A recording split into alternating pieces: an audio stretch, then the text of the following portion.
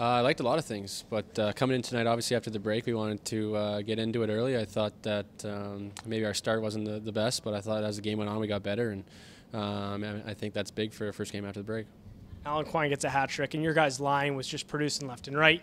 You get 4 points. How effective was that group all night? I thought we were clicking all night. I think we were supporting each other, and then obviously we were making the most of our chances. So that was a big night for us, and hopefully we can build on that tomorrow.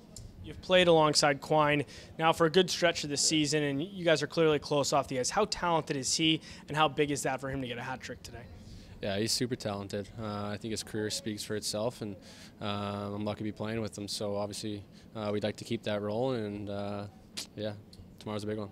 Just lastly for you on your offensive game and your development, now 30 points on the season, you have to feel confident. Where do you see yourself now, almost 100 pro games? Like, where's your confidence level? How do you feel you're playing on the ice?